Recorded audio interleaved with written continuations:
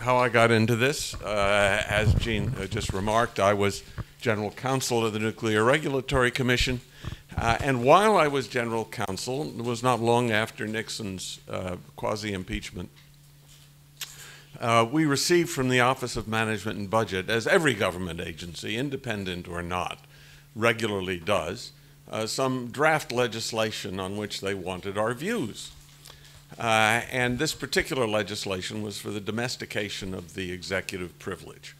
And it said only the president, if it were going to be passed, it would say only the president could claim the executive privilege, and he could only claim it for, quote, executive agencies, close quote, which is the Nuclear Regulatory Commission, an independent regulatory commission with 5 commissioners sitting at its head. And so at some distance, but not complete distance, as I'll get to, from the White House, couldn't claim the executive privilege if this bill was enacted.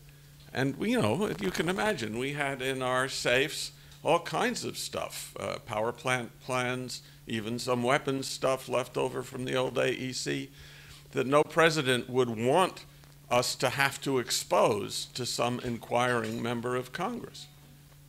So we sent back a note saying, oh, you know, we don't generally have a problem with the way the statute works, but surely you want to include the Nuclear Regulatory Commission. Look at all this stuff we have in our files, and probably other IRCs do too. And we got back a note from the Office of Management and Budget, or maybe it was the Office of Legal Counsel. So sad, too bad. You're not an executive agency, and you can't have executive privilege. And that really was the start of my life, if you like, as an academic worrying about a particular problem. Because it wasn't only that. I saw how much correspondence our chairman got from the White House and how attentive he and the other commissioners were to it. They were much more attentive to messages coming from the White House than they were to what might be going on in court, for which my office was responsible. That made me quite interested in what is the relationship between the president and governmental agencies. And a great deal of my scholarship since returning to Columbia has been about that. And over a time in which the White House's, I'll call them pretensions, but other people call them just claims, to authority over the activities of governmental agencies has been steadily growing. You read a lot about President Trump, and perfectly understandably so, but he's not the sole cause of this. It begins, at least in the Clinton administration. It's not hard to take it back to Reagan and even to Nixon for reasons that I will get to shortly. It's, for me, quite a disturbing development, because what it says to the people who run agencies is that the president is in charge, that he has the responsibility, and when he tells them to do something, they are under an obligation to do it. If they're politically appointed, of course they feel a political obligation, or may feel a political obligation to do it, but do they have a legal obligation? Is he their commander? And that's basically the issue that I mean to be talking to you about. Just what executive authority is wrapped in mystery, because the Constitution is quite unspecific. This is a couple of paragraphs often quoted from Justice Jackson's opinion in Youngstown Sheet and Tube versus Sawyer, which is the most, at least the most evident opinion in which our Supreme Court has gotten into the business of how much authority does the president himself have in relation to the activities of government. President Truman had attempted to seize the steel plants to protect defense production during the Korean War, and Youngstown Shoot and Tube, an opinion of the Supreme Court, said no, that wasn't a lawful act on his part. And Justice Jackson, for himself, former Attorney General, the Attorney General who had created the Lend-Lease program for FDR, wrote an opinion for himself, which is by considerable margin the most cited of the opinions in the case. And it opens in this way. I'll shortly be getting to the way in which it closes, which for me is the most momentous. But just what our forefathers did envision or would have envisioned had they foreseen modern conditions must be divined from materials almost as enigmatic as the dreams Joseph was called upon to interpret for Pharaoh. And that's not so far off. So impeachment, very much in the news. Someone sent me this marvelous cartoon from the 1974 New Yorker. But it may strike you as having a certain resonance with contemporary pronouncements. And there are the limited provisions in the Constitution on impeachment. I'm not going to talk about it directly, but if something comes up in Q&A, I'd be happy to do what I can. There's one other part of the Constitution that could permit the removal of the president from office. That's the 25th Amendment. It gives the vice president and a majority of either the principal officers or some other body Congress may appoint, which it hasn't, the authority to declare him incapacitated. This will work if the president is in a bad car accident. It is not going to work if the president is in control, more or less, in control of his senses and able, as soon as a loyalist in his cabinet tells him that, hey, this is going on, is able to fire everyone who might vote for his temporary setting aside. So now we get to the business of the day.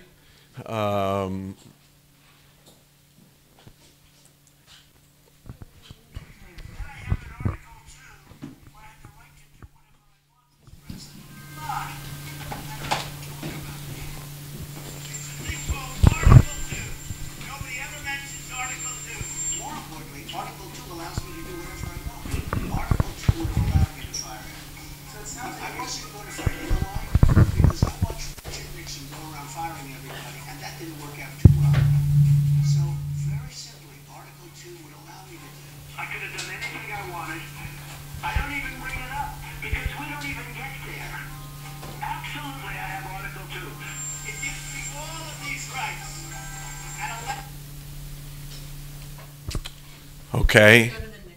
I'm going to go to the next slide.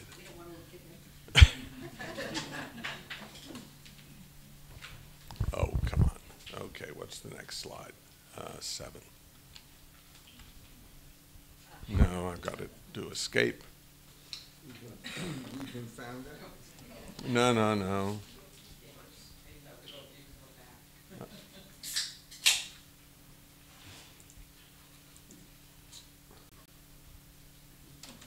There we go.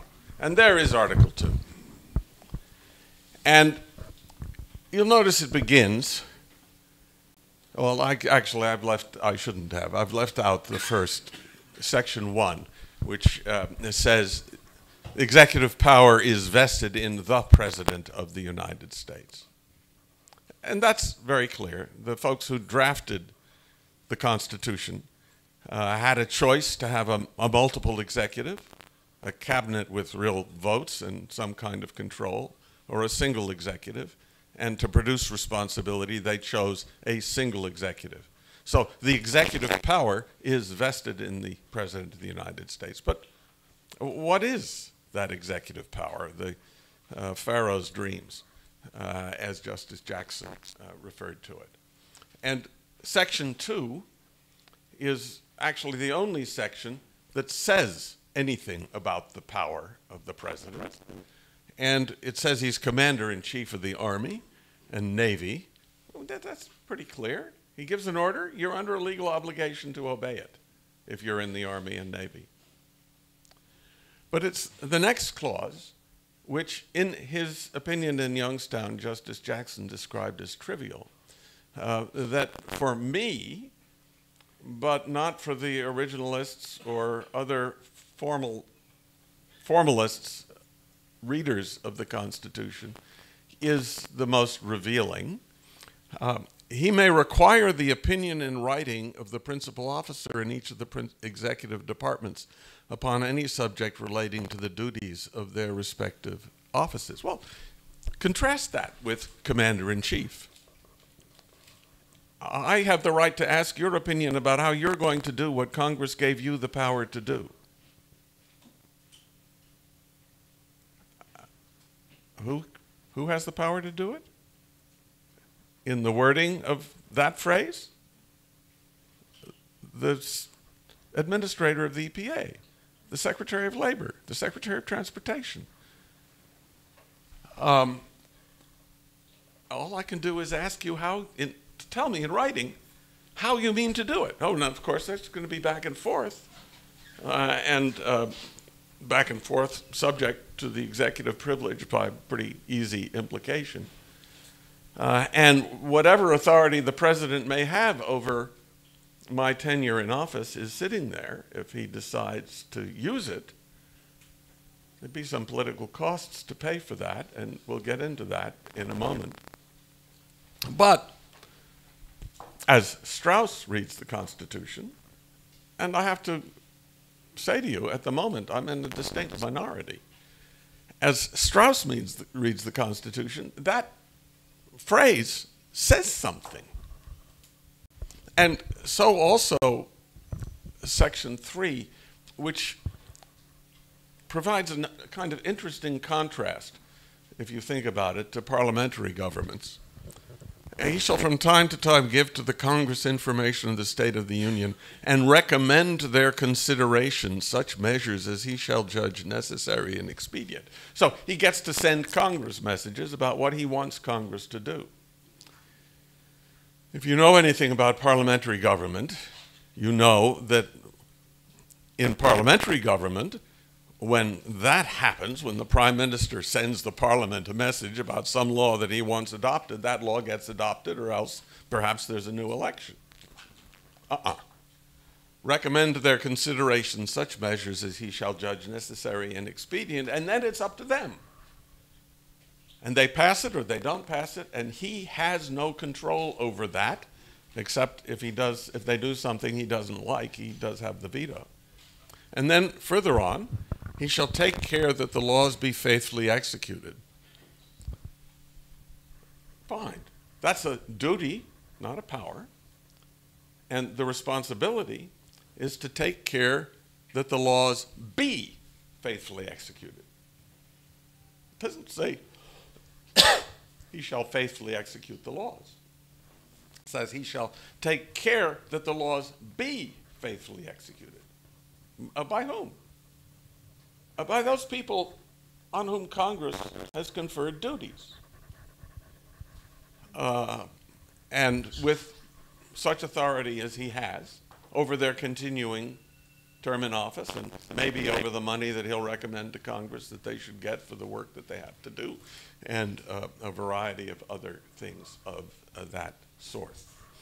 So here's... Does an acting cabinet person have the same powers as a real member? An acting, yes. And you'll notice that, thank you for reminding me of this, that in this paragraph I've skipped over. Also, there is some attention to, shall I put it, tension within executive government, because he gets to nominate by and with the advice and consent of the Senate officers of the United States and the principal officers. It must be the people in charge. You have to get Senate confirmation, but not for actings. Okay, I'll get to that in a bit. But that you have to get Senate confirmation entails, if you like, that during that process promises might be made about how I'm going to carry out the duties for which I'm now being appointed. And just as there may be political obligations to the president, there may be obligations of politics or honor or for that matter, the desirability of future-friendly action to the legislature, to the Senate. And those of us who were around during the Saturday Night Massacre will remember an attorney general and an acting attorney general who resigned because they had promised the Senate they would not fire Archibald Cox. And closer on, the mother of Supreme Court Justice Neil Gorsuch, Ann Gorsuch, was Ronald Reagan's first appointment to the Environmental Protection Administration. And Ann Gorsuch was the Scott Pruitt of her time. She was a destructive force in the EPA. But she was forced out of office for reasons we don't have to go into. And at that point, the only person Ronald Reagan could appoint to succeed her was William Ruckelshaus, who had been administrator of the EPA, the first administrator of the EPA during the Nixon administration. And although he was president of the Weyerhaeuser Timber Company, he was known to be a committed environmentalist. Okay, well, Ronald Reagan, if he disapproved of something that William Ruckelshaus was doing, could have said, "Go home, Bill." But at what political cost to Ronald Reagan? And do we think William Ruckelshaus knew that and consequently had room to do what he thought was important to do for the environment within a framework that wasn't wholly controlled by the president's political preferences? For me, the answer to that question is pretty obvious. Yeah. So, the conversation over the last couple of minutes, you basically been alluding to the fact that the cabinet members in charge of their particular departments, from what I might be misunderstanding, but you're saying that they don't answer to the president, because in my understanding, by the checks and balances, is that the president is in charge of his cabinet, of the departments, and that if the president wants to do something to them, he has the right to do that. If the Congress or the Supreme Court does not agree with that, then there are methods in place, such as impeachment and other things, to intervene. But that these executives don't really answer to Congress. Well, and that has increasingly become the prevailing view of what the Constitution provides. There was at one point in the drafts of the constitutional text a sentence that would have said precisely that the president gets to decide. That was dropped and doesn't appear. What does appear is the language that I've shown you. And so the issue really is an issue about right. Does the president have the right to decide? And increasingly, that's the position that has been taken by presidents, and we'll see that that's the way in which they have organized their authority over a particularly important kind of thing that the government does. But I don't think you can find that in the language that I'm showing you.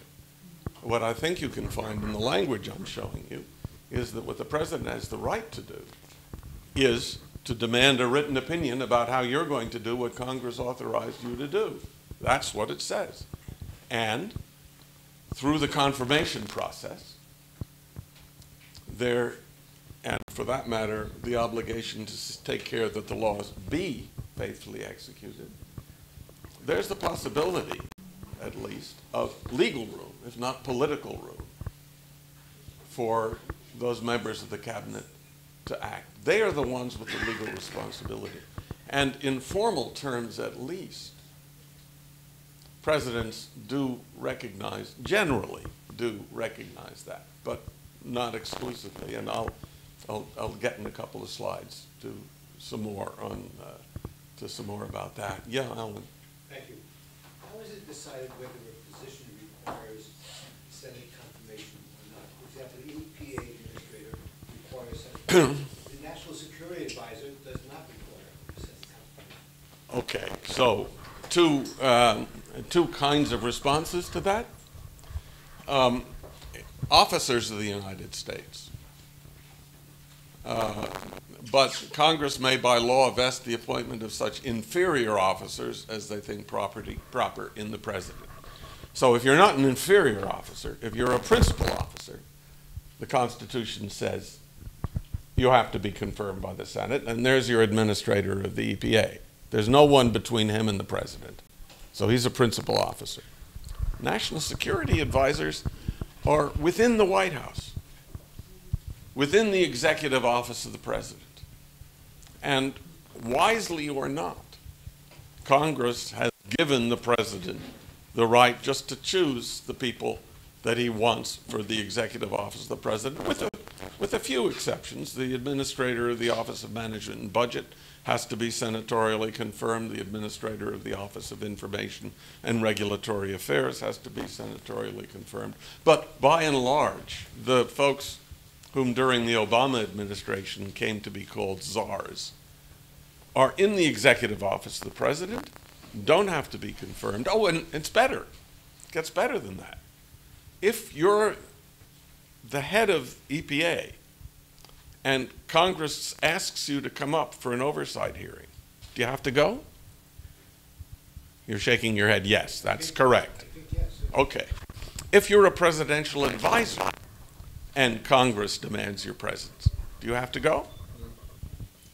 So these folks who are not subject to confirmation within the White House, who maybe acquire the notion of being czars, are also free from congressional oversight.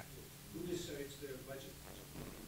The Congress decides their budget, and Charles Black at one point said to his students, a former colleague of ours, but this was while he was at Yale, that Congress, if it could, if it wished to, could reduce the office of the president to a couple of appointment secretaries. But Congress is now regularly appropriating something on the order of $1 billion for the executive office of the president. You know, that could change. There hasn't been in any of the recent presidential administrations any inclination of a disposition on the part of Congress to control the size of the executive office of presidency. Congress didn't like John Bolton's work. They could theoretically cut his budget. No. They cut the budget of the executive office of the president, and the president controls how that gets allocated. With, again, limited exceptions. Yeah. So with what's going on now, I just want to understand, basically, again, my understanding, according to the Federalist Papers, the Constitution, is that the Congress, the legislative branch, has the responsibility to be the checks and balances of the Supreme Court as well as the executive branch. Yes. Regardless of whether you define the cabinet or EPA or as a minor officer or a major officer, being as part of the executive branch, it falls to Congress to have oversight over those individuals. So my question is, I might be getting ahead of myself, how are people now saying they're not going to comply with subpoenas to Congress or everything like that because they were the executive branch? Isn't that a violation of the Constitution? I think you'll find, although I may be wrong about this, I think you'll find that they are all in the executive office of the president. And in the executive office of the president, as presidential advisors, direct presidential advisors, they get the executive privilege in the strong way. If they were administrator of the EPA, but that's interpreted. In other words, depending on the political winds, that it's shifted back and forth over administration. well, one, I'll say I doubt it, but during the Reagan administration, there was a decision that deprived Congress of an authority it was claiming to, by legislative veto, disapprove some executive actions. And at the time, appropriations bills were just quite general appropriations bills, but they came with a lot of legislative history that said how the committees thought this money ought to be spent in some detail. And the then director of OMB, James Miller, said, well, but this is legislative history, and you haven't got a legislative veto, so we don't have to pay any attention to it. And the appointments committee, the appropriations committee committees said, "You sure you want to do this, Mr. Miller? Next budget, please. You will submit in precise detail, if you wish us to act on it. You will submit in precise detail everything that you would prefer to go in the legislative history." To which Miller responded, "Oh well, okay." But now, one thing that I can say up front, maybe actually it isn't anywhere on the slide list, except, so here's a graphic that I regularly use in teaching administrative law. And you'll notice that it doesn't make any difference between EPA and the Nuclear Regulatory Commission where I worked. Same graphic. And for both of them, a necessary relationship to the president. At the time, that was academic folly on my part, but in a relatively recent decision, the Supreme Court has made clear, as it should properly have made clear, that the independent regulatory commissions are elements of the executive branch. And what differentiates them from the others is that Congress has chosen to say that their members served fixed terms of office and can be removed from office by the president, only the president could do it, only for cause. And one case that has just been taken by the Supreme Court for certiorari involves an agency where Congress has done that for a single administrator, like the Social Security Administration, or in this case, the Consumer Finance Protection Board. Is that constitutional? Can Congress say you have a single administrator who can only be removed for cause? Well, the Supreme Court's going to decide that. If Strauss were deciding that, Strauss would say, sure, the Constitution doesn't say anything about the president's removal. The head of the EPA remains in a relationship, must remain in a relationship with the president. But if Congress chose to say that the only person who can be appointed must be an environmentalist, or the only person who can be appointed as an attorney general must be an attorney, yeah, they could do that. And if they chose to say this person can only be removed for cause, mostly they could do that. And now doing this does take me out of my slide order. I'm going to slide 28. Well, before you go into another, just Yeah. on the point that you were explaining about the role of the executive, taking into account your experience, do you feel that the advice and consent that is supposed to be exercised by the Senate. has been lacked during this presidency because of the fact that they have control of the Senate? Of course, that happens. The promises are not always made, and so that potential tension does not always exist. I think the political cost that a president would face for deciding to remove someone from office could be there, even so, and would operate as some level of constraint on his or her decision to remove this person from office, which is an undoubted authority he has. And now, are there limits on Congress's, where I was going, are there limits on Congress's capacity to say, well, this person has to be someone who serves at will?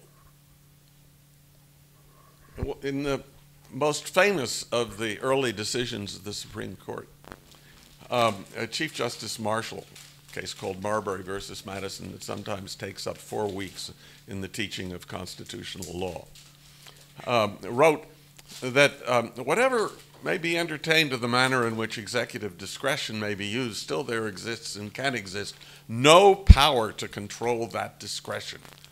The subjects are political. This officer is to conform precisely to the will of the president. He is the mere organ by whom that will is communicated. The acts of such an officer can never be examinable in courts. And the Secretary of Defense, let's say, the Secretary of State, is such an officer. Secretary of State was the one involved in that opinion.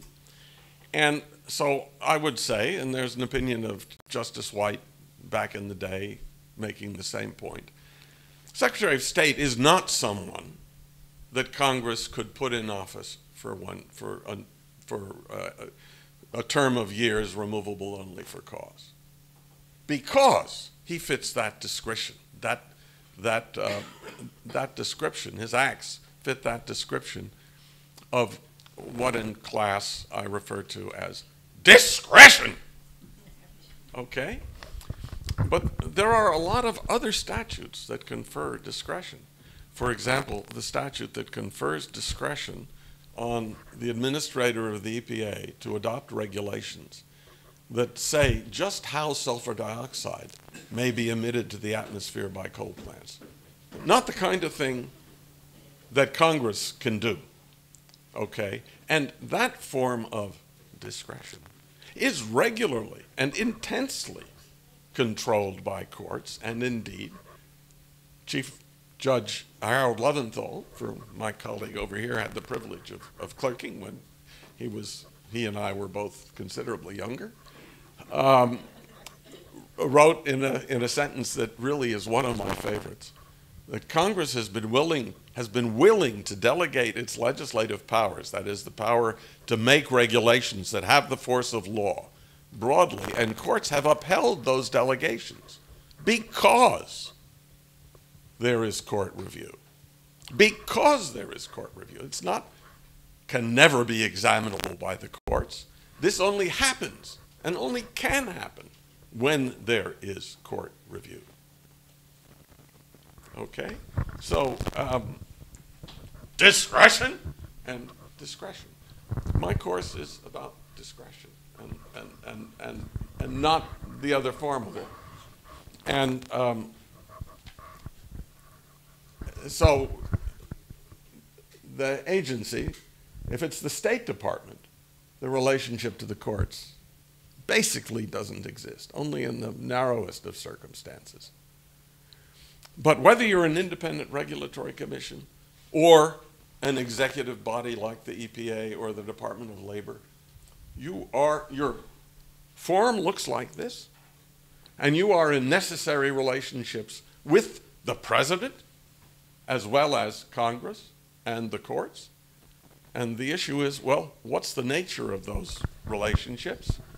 And again, for me, the opinion, the power to demand the opinion in writing about how you're going to exercise the duties that you have is a signal of what that relationship with the president is in most cases. Jean? So are you saying that the Congress has oversight in advising and consenting for appointments and in broad budgetary but not line item control? Oh, they could use line item control if they wanted to, and if the OMB forced them to.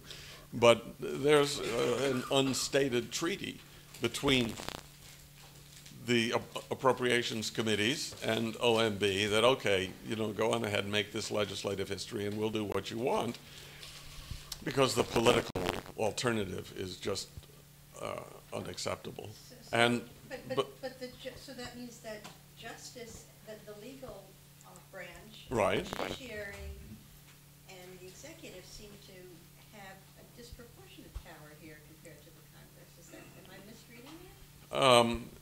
Well, the Congress is also in charge of legislating, if they can get the president's agreement, and appropriations. you know, once a year, the Nuclear Regulatory Commission had to decide how much money it needed for its activities the next year. And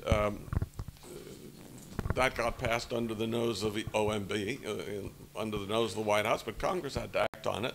And if they weren't willing to act on it, we weren't going to get that money. And also, if something happened, leaky steam generator tubes out at some nuclear power plant. Oh, we want the commission up here to talk to us about what's going on at, any of you know about Indian Point? Sure. Okay, about what's going on at Indian Point. And that congressional authority, it's not legislating, but it is overseeing, and we couldn't refuse that. The EPA administrator cannot refuse that. And that, too, has an impact on how you do your business. It has an impact, first, in your desire to avoid the event, and second, in the way it consumes your resources. When Robert Pollard made his expose back before, probably some of us at least don't remember it, about leaky steam generator tubes at Indian Point, 2,000 person hours spent preparing and those were 2,000 hours we didn't have for other things. So no, the congressional purchase is considerable. Okay, so how are we doing? 12:15. We have till 1. I could stop here and just ask for questions. You've only gotten to slide 7 so far. Slide 8, sorry. So here are some broader tendencies in the world. I'll just read these and maybe people have questions while I'm looking at the screen. Shout and I'll stop. In the world, there's a trend towards increasing executive control by single willful leaders. It's not just here. Fueled by domestic unrest, income inequalities, the impacts of climate change, the flow of refugees, and the use of hidden digital age laws. Any of those inapplicable here?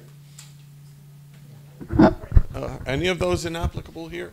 There's Harvard University has begun publishing a series of really dreadful, pessimistic books. I give you the title of one of the most fearful ones, which builds on these trends, How Democracies Die. But there's also the appropriately named Elizabeth Scarry, Our Thermonuclear Monarchy, and more recently, Graham Allison, Destined for War, Can China and America Avoid Thucydides' Trap? And another Harvard professor, Kenneth Shepsley, has been recently part of a paper about, in effect, taking the position that executive absolutism is inevitable. Now, he takes that in relation to courts and not legislatures. So he says, well, maybe legislatures. We're not talking about those. But as between the president and the court, the different nature of the way in which they act, and the president's power over who gets to be a justice of the Supreme Court, tend to ratify, I think, Shepley's view. Yeah, sure, go ahead. The way you frame, I want to get it back, because otherwise I'm not going to be. Oh, okay, the one just now? Yeah. Okay, so that's slide 9. So in that 4-line paragraph on the trend, there's a causal relationship in the word fueled. Why is it fueled that way? Why not fueled the other way? What gives you the causality that these problems, which are serious and have no known answer, fuel the executive willful leader outcome, rather than the executive willful leader outcome fuels climate change, flow of refugees? No, it's the way you put it. It's the way you just put it. Those 6 things are driving forces in the trend towards increasing executive control. And my question is, what about the other direction? Yeah. What about the other? Where does increasing executive control come from? So predicate we don't know, but predicate that there's a positive feedback loop when strong men run countries as big as Russia and Turkey, then other strong And men, Hungary and Poland exactly. and the United So States and leave that- Argentina leave and that to Brazil be- and yes, so leave that to be the worst case. That's the baseline human behavior, and we escaped it for a couple of hundred years, and now we're back to it. And these are the consequences of that, not the cause of that. they aren't the necessary consequences of that.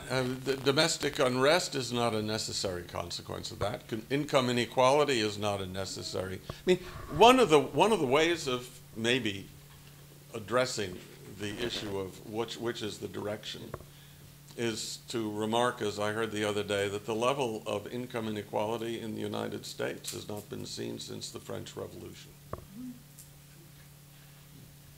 Yeah. So if you go back, your diagram, what you didn't speak at all about was you had the agencies going off in 2 directions, one to the general press and the other to the trade press. Right. And the fourth estate. And then in the slide you just talked about, it talks about the media. And I mean, even though, I'm a child of survivors, so I see that the whole world is always falling apart imminently. But that there is an argument to be made that the increase of telecommunications and the press is the countervailing force to the powerful executives. Look at Hong Kong. Who knows how that's going to end up? Who knows how that's going to end up and what the consequences of the digital age are or will be is certainly open. But there are many people who see, and I'm not remembering just which of these slides it's on, who see one has not only the Arab Spring, who see the existence of smartphones and one's digital choices about just which news am I going to pay attention to as a driving force in polarization and as a means by which those people obtain some control.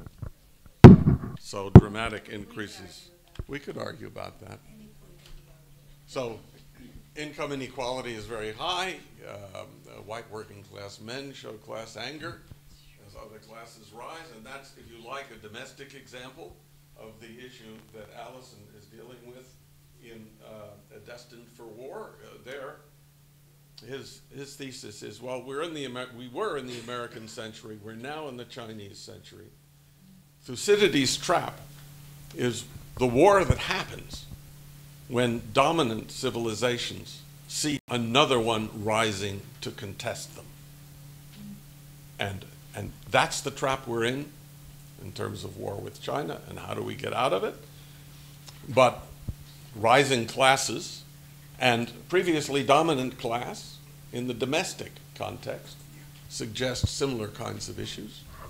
And then there it is. The digital age permits us to choose how to get our news politically manipulated. And the two sides in this state seem unable to hear each other. And in Congress, as well as on the streets. And then we don't have a parliamentary system. Lloyd Cutler, decades ago, wrote, "Oh my word, wouldn't we be better off with a parliamentary system?" Well, if you look at England today, you might think not. But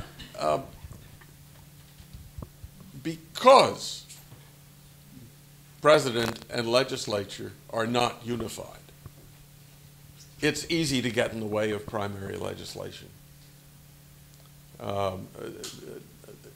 Ornstein and Mass have a couple of books that start. Have a couple of books. The first one was called "The Broken Branch," about Congress. The second one was It's Worse Than It Seems, and also about polarization in Congress. And the second edition of the second book is entitled It's Worse Than It Was. So a consequence of this is that secondary legislation, that is to say regulations, is produced by the executive alone, by the agencies. It's EPA that produces the bulk of law involving the environment. In a parliamentary system, neither secondary legislation nor primary legislation happens without the will, one could say, of the Prime Minister, but I'll say of the whole cabinet. There's a collective responsibility, as well as the political responsibility between, direct political responsibility between executive and legislature that does not exist here. Within our executive, there's no real collective responsibility. It's the president alone who controls all cabinet appointments, and within the cabinet, the tenure of all those within those offices. So 6 factors that have contributed to seeing the president as commander of our domestic government. One is the conservative turn, because the Constitution vests the executive power in a single president. He has to have the right to control such action, and the press has taken this up. So it often reports what are in fact presidential requests to agencies, as if the result had already happened. There are examples from the Obama administration. There's this rather dramatic one from the Trump administration, from the Los Angeles Times, which is a pretty good paper. They ought to know better. The New York Times does the same thing. Trump plans to revoke a key California environmental power. He is expected to revoke a decades-old rule. He can't. It's the Environmental Protection Agency that can do that. And further on in the article, it says, oh yes, the Environmental Protection Agency, which will formally make the announcement. No, not formally make the announcement, which must, as a legal matter, if it's going to happen, do this. The administrator has to put his signature on it. If she doesn't, it doesn't happen. Is expected to announce it while he's in California for a fundraising trip. And then, oh, sorry, where did I mean to go? So that's why lawsuits against the agency are always directed against... It's the agency, not the president, okay? Second factor is the increasing importance of rulemaking, which is strictly an executive branch activity, and it really only became important since about 1960, the late 60s, as an executive branch activity, as Congress began enacting a raft of statutes. The National Highway Safety and Transportation Act from NHTSA, the Occupational Safety and Health Act, and Mine Safety and Health Act for the Department of Labor, the EPA statutes and the like, which require it. And it is the predominant source of federal law today.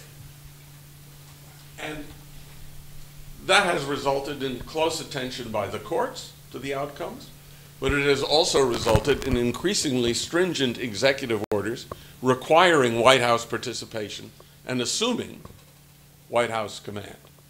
That assumption is more recent. The Carter and Reagan administrative orders didn't make that assumption. The Clinton order does. And President Trump's executive orders are even more aggressive in this. Peter? Yeah.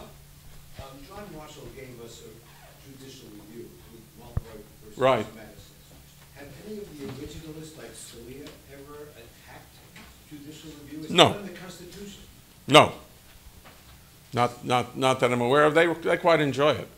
That's right, but it's obviously contrary to their view that if it's not in the Constitution, we don't have to pay attention to it. Oh, what's in the Constitution is that the Constitution is a supreme text, and that's how Marshall got to it. Okay, I mean, we could take We could take the 4 weeks that constitutional law classes do to go through that. But okay. Here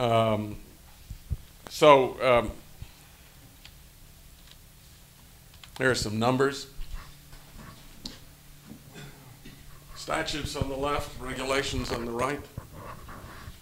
That will help you understand that issue. Then another factor, third factor, the politicization of American agencies that makes them easier to control. Another difference between our system and parliamentary systems. In parliamentary systems, you probably all know about Yes Minister, the BBC show from some years ago. But in parliamentary systems, the civil service, the lifetime appointees, it's really thick and it goes really high, as it did in the United States until relatively recently. During the Carter administration, believing that he was performing civil service reform, President Carter, I think he engendered, he at least approved, a civil service reform that created something called the Senior Executive Service. The consequence of which is that anyone with real authority in the civil service is now subject to political controls and political incentives to an extent that was never before there. And Congress has also been thickening the layer of those, not principal officers, but those inferior officers whose appointment can be put into the charge of heads of departments, or the courts, or the president alone, and often the president alone. And if the president alone has made your appointment, without the need for the Senate's approval, like the actings, you don't have any kind of political responsibility to the Congress, and you might have an ambitious relationship with the president. And Trump has said again and again that he prefers acting officials over confirmed officials because their loyalty is going to be a lot easier to enforce, particularly if they're ambitious for the position in which they are currently just acting. So can the Congress undo any of this?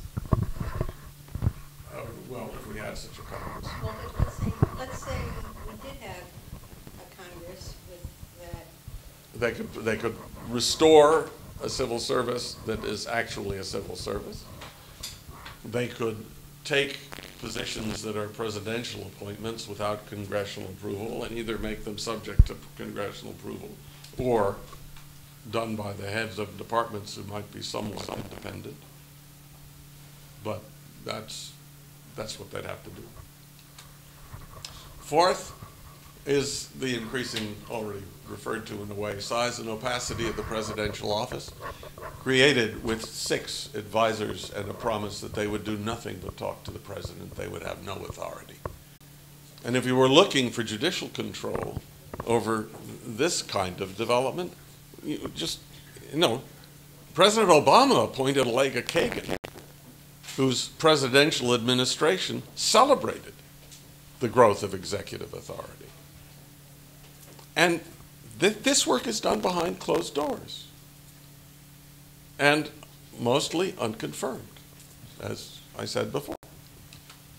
Then there's the impact of digital age tools. If you think information is power, then you have to think that in the paper age there was a lot of power in the rulemaking agencies, because that's where all the information was, on paper, in limited copies, hard for the White House to know, to get, to see. But it's all on the cloud now. The White House is just as able to see it as the desk officers in the agencies, and that effectively reduces the agency's information advantage. And then the executive orders, since Clinton, have taken the position that I can't find a statute to support, that agencies do not have the authority to get their rules published, which they must be in order to have legal effect, without the president's approval. So he has taken on himself, Clinton took on himself, and the others have enthusiastically ratified an executive veto.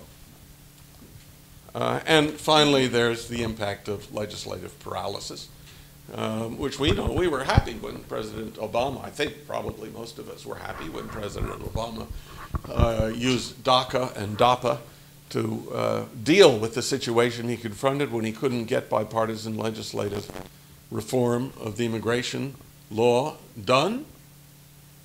And maybe even DACA is bad. And here's that other quote from Jackson. This is from the end of his opinion. If not good law, there was worldly wisdom in the maxim attributed to Napoleon that the tools belong to the man who can use them. We may say that the power to legislate for emergency belongs in the hands of Congress, but only Congress itself can prevent that power from slipping through its fingers.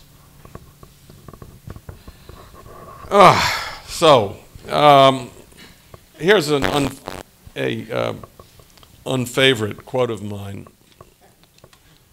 This appeared in the Manchester Guardian. Oh no, some while ago. What am I doing? I thought I was doing 25. This appeared in the Manchester.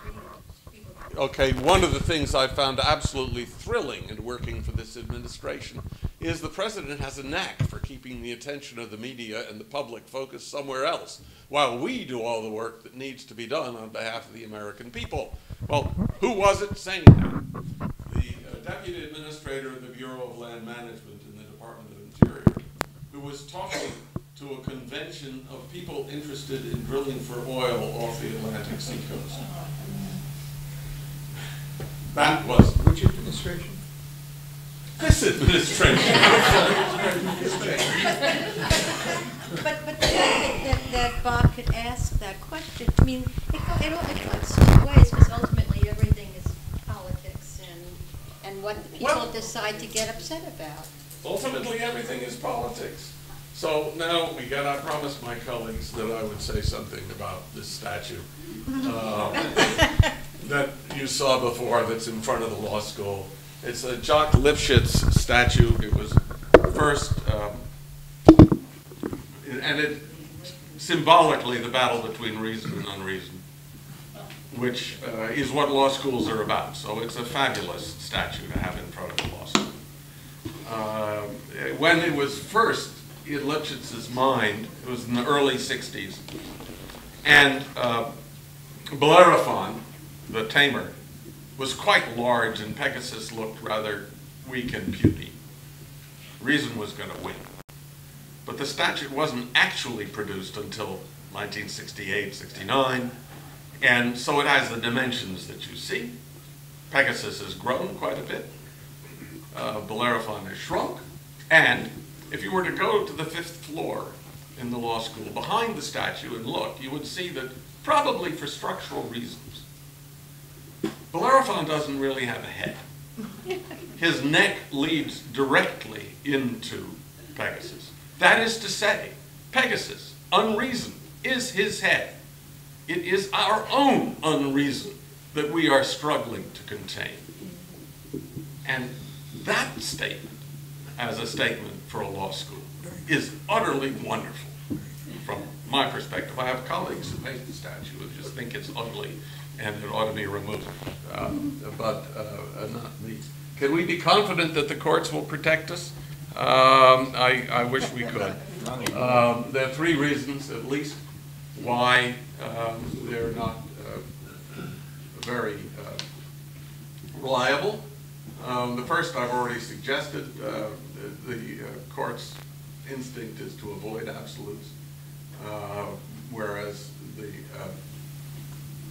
executive absolutism would be that. There'd be a lot of difficulty in bringing lawsuits challenging presidential actions.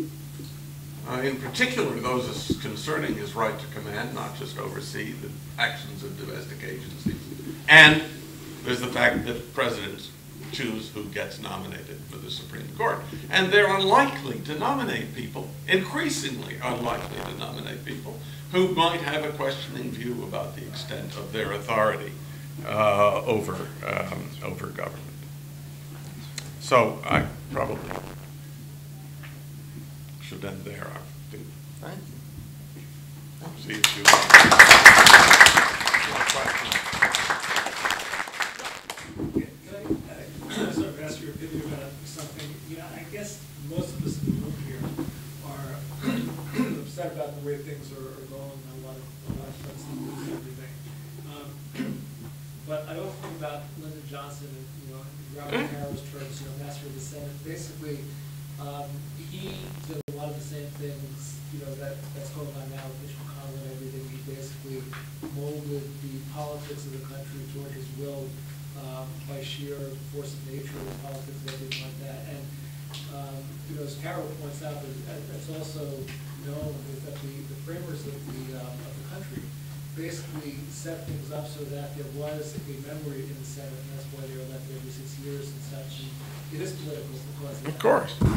So a lot of us have frustration about what's going on, but this is particularly what the framers wanted, is to see this tension amongst the different branches of the government. So my question basically is two things. One, when Mitch McConnell and the Republicans basically changed the nuclear option for the percentage of votes needed to pass a various legislative actions. And also what's being bandied about now by some of the Democratic presidential candidates about undoing the filibuster. It seems to me that both of those things are, I don't know when they started, but it seems that both those things are antithetical to what the framers really wanted. And I'm just curious about what your opinion is about, isn't that really more of an affront to the democracy that our framers wanted than what Trump is trying to do? And that's all politics. And ultimately, it comes down to what he's doing should really be stopped in Congress and by the courts, but because it is all political and he controls all of those branches at this point, that's why he's able to do the things that he's doing. One, I'm going to, maybe just because I teach in a law school, I'm going to resist the statement of it's all political. Back to the statute, right? There's a struggle going on. Two, I think there are numbers of folk who think, and I'm one of them, that the willingness to undo filibusters over judicial appointments in the lower courts, in the Supreme Court, now maybe over legislation, looks politically advantageous for the day, might be politically advantageous for the day, but then your enemies get hold of it. And what you have lost, the Senate was thought of as the saucer that will cool the heat, the coffee, hot coffee coming out of the House of Representatives. What you have lost is the impulse to moderation that comes from having to command more than a simple majority who might all be of one party.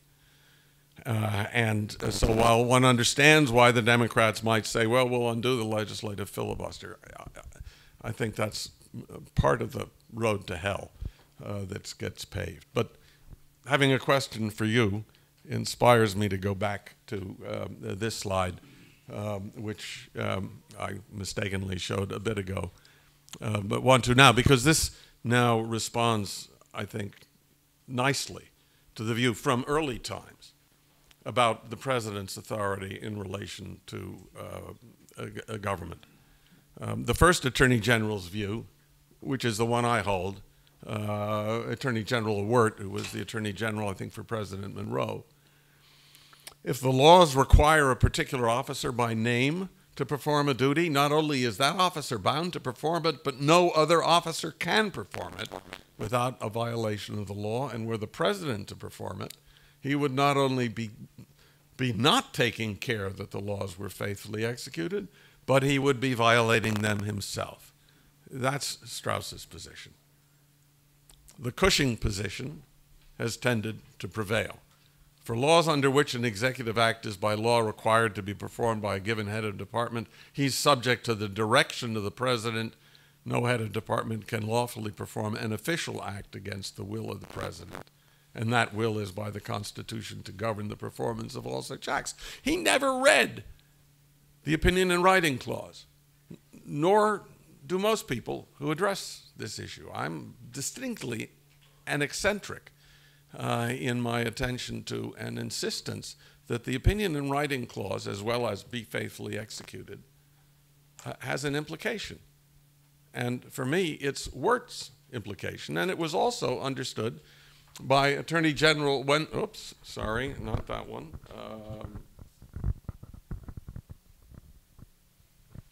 Next one. By Attorney General, when he was Attorney General, Roger Taney, whom most of you perhaps know through his authorship of the Dred Scott opinion. And he almost didn't get to the Supreme Court. Twice, at least during his attorney generalship, he voiced Wirt's view. There was this issue in the footnote where there were some jewels of the Princess of Orange that ought to have been returned to her, and there was a United States attorney in New York who was the one to be doing the returning. And could the president direct him? Taney said, no, given the statutes, only accounting officers in the Treasury Department could have controlling decisions, subject only to the president's removal power. And then, as Attorney General, he advised President Jackson that Jackson could lawfully direct a U.S. attorney to that's the Jewels of Orange. He risked his 1932 election by vetoing a bill reauthorizing the Bank of the United States, but the bank's authority ran to 1836, and by law, government funds were to be kept in it unless the Secretary of the Treasury shall at any time otherwise order and direct.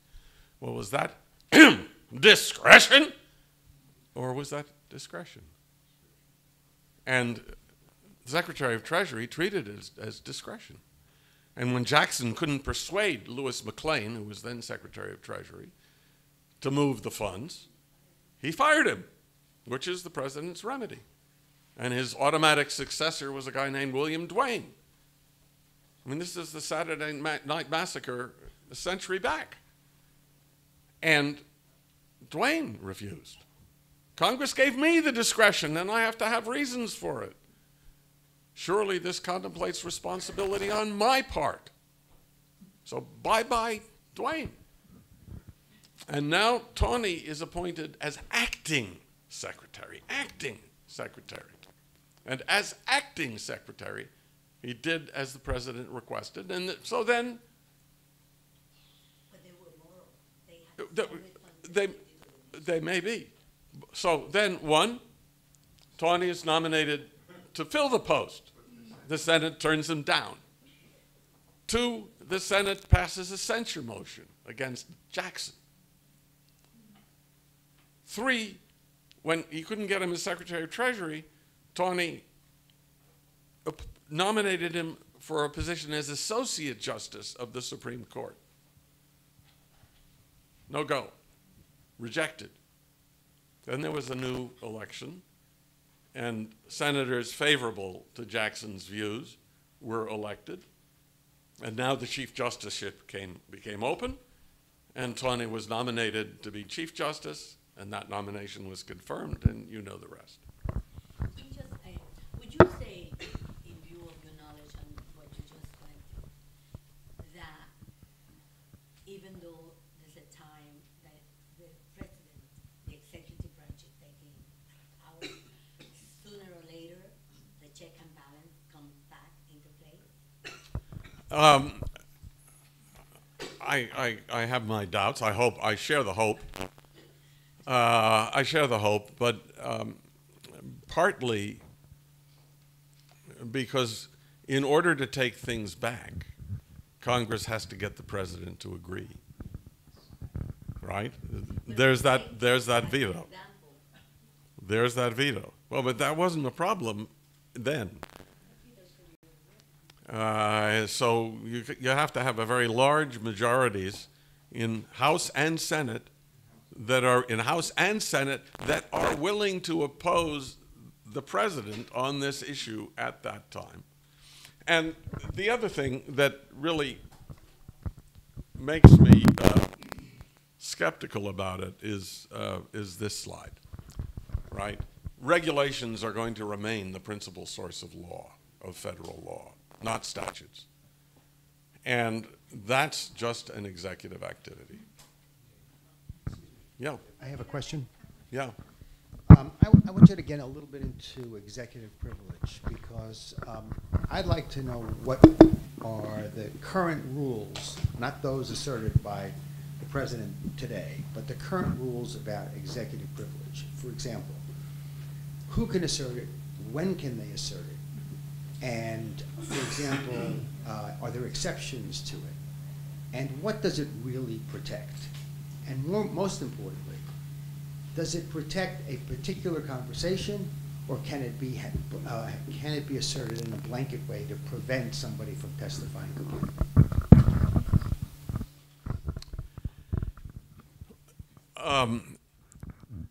So the first thing to say is that I haven't gone to the statutes. So I don't know whether that statute that came before me in 1975 was enacted or not. But there are at least 3 forms of executive privilege that I can imagine. 2 of them are dealt with in the Freedom of Information Act, could be called executive privilege. National secrets, the stuff that of classified information.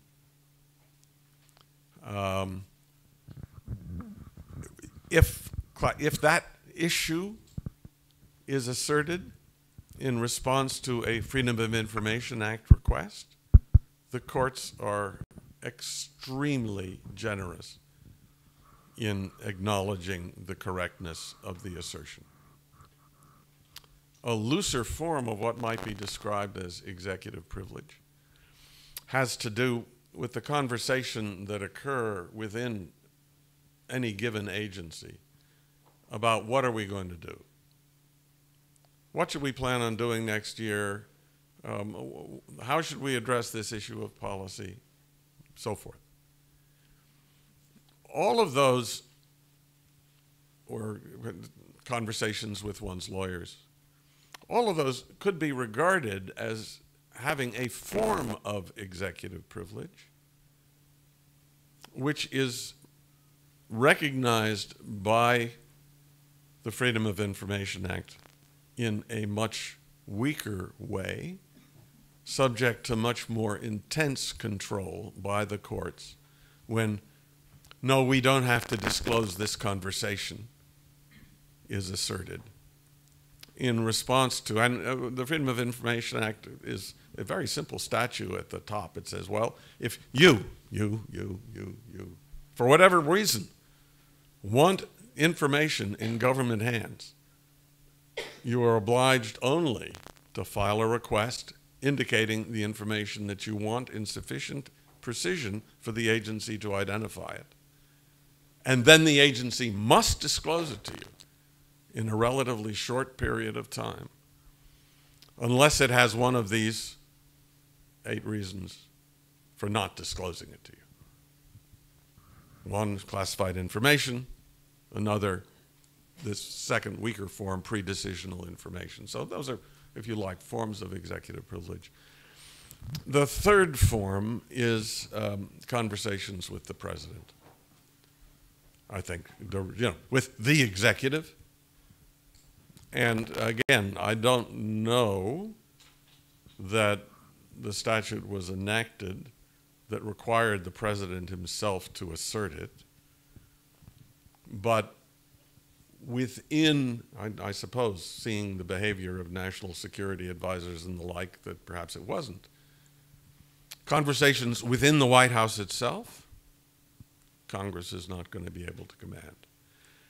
The written opinion of the administrator of EPA that he's obliged to give the president about how he's going to exercise this duty that he has, or conversations that he might have over the telephone or email about that, I would pretty confidently expect that they would be regarded as under executive privilege.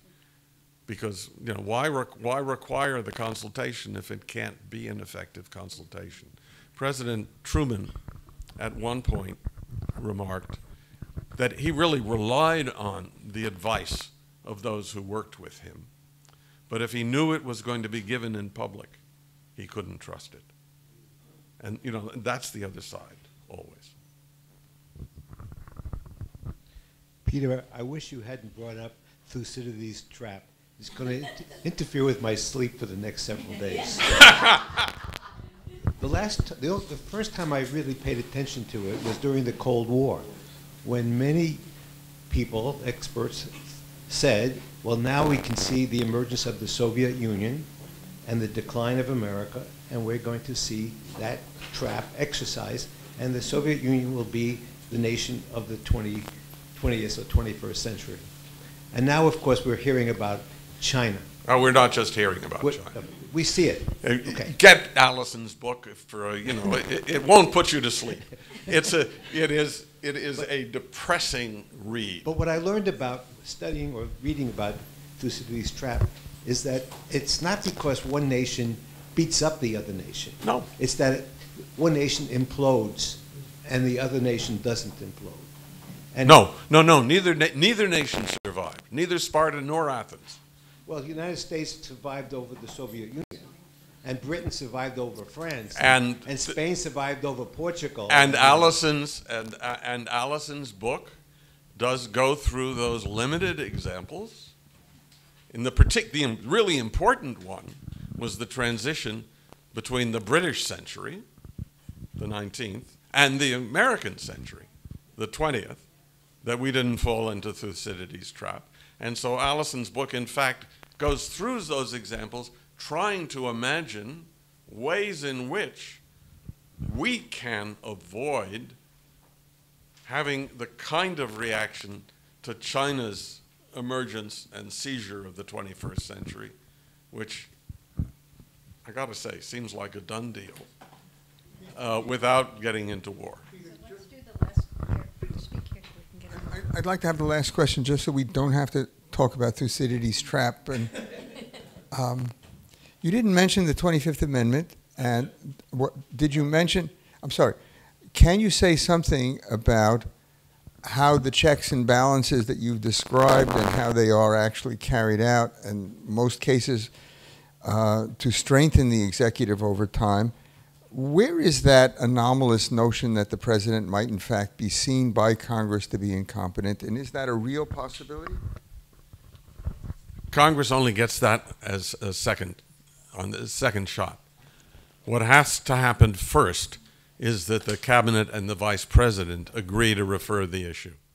Okay, and if the president is in an automobile accident and he's unconscious, that's pretty realistic. Well, I suppose, thank you very much for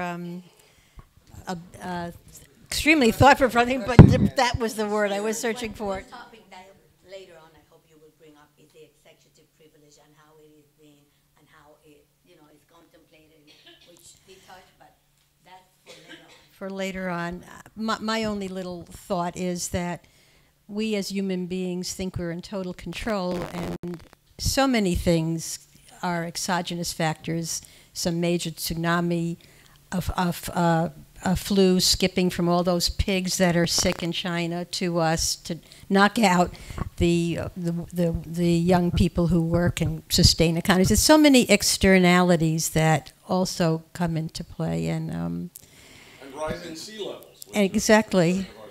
And I, for one, look at the digital age. I mean, look at all of us. How did we communicate that we're all in the room to talk to one another? And my grandchildren know so much more than I knew when I was their age. I like to think our IQs are about the same, but they are way better informed.